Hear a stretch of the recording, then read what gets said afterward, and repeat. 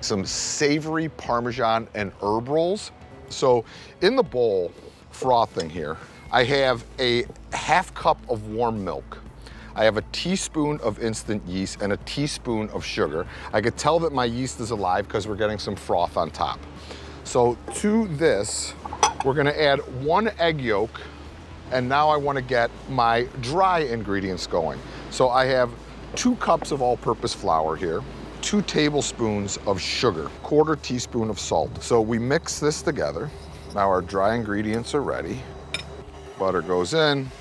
Okay.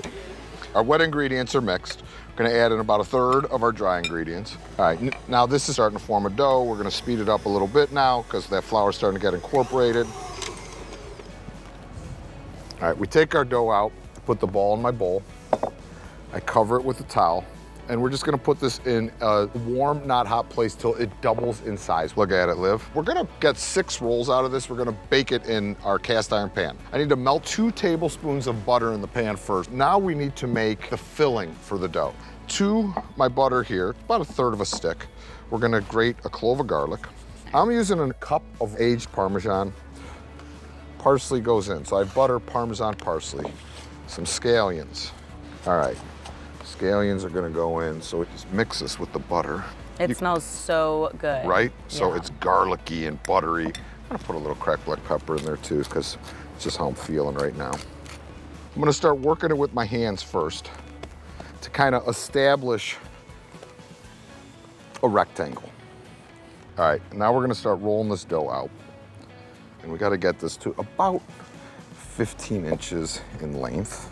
Now we take our butter mixture, and we're just gonna press this out about 3/4 of the way to the edges on the top and bottom. And now we just roll this up into a log, and we just pinch as we go. Now you could cut this with a chef knife, but the easiest way to do it is with some dental floss. Then I know I need 3 and 3, and you cross it, and then you're just gonna pull it straight down, and it's gonna cut right through, and you're gonna get a smooth cut. Boom. Wow, that's nifty. It is.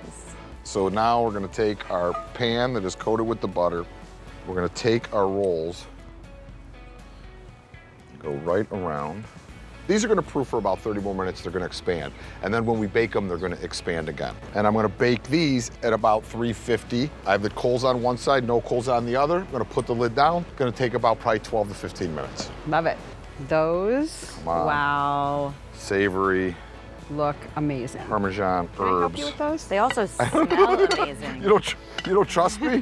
Okay, ready? Oh boy. Commit to the flip. Here we go. Okay, look at those.